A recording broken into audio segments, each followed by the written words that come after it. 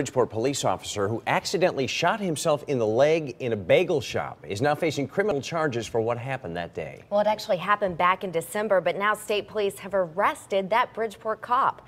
News 8's Aaron Logan is live tonight in our New Haven newsroom with the very latest. Aaron? And Darren, the 28-year veteran police officer did turn himself in. State police have been investigating this case involving 50-year-old Juan Santiago. There was a lot of frustration since the initial incident on December 17th, even a protest saying Officer Santiago was being given special treatment. Outside the police station and inside Bagel King, people in Bridgeport had one man on their mind for weeks. Officer Juan Santiago, a 28-year veteran. That it was going to be some kind of cover-up, maybe, like, I don't know, cop. They don't want to arrest their own kind, right?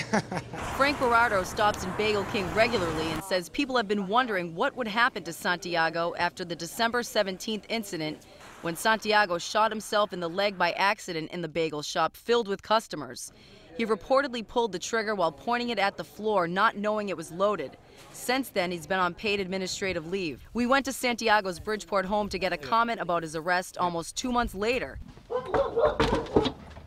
His dog was barking loud and jumping. No one answered. As soon as we left, we noticed someone inside pull the blinds. One of the Bagel King's co-owners says he's not surprised people took their concerns to the streets in the beginning. I don't think people made a bigger deal. My personal opinion is if nobody was hurt, I think it's a learning experience, and I don't think anyone should be charged. But officers and civilians should be treated equally in the law, and other civilians would be arrested on the spot. Now, I spoke to Santiago's lawyer, John Goulash. He would not comment on the case. State police would not either. Officer Santiago was charged with unlawful discharge of a firearm and will be in court on February 18th. Live in the New Haven newsroom, Aaron Logan, back to you in the studio.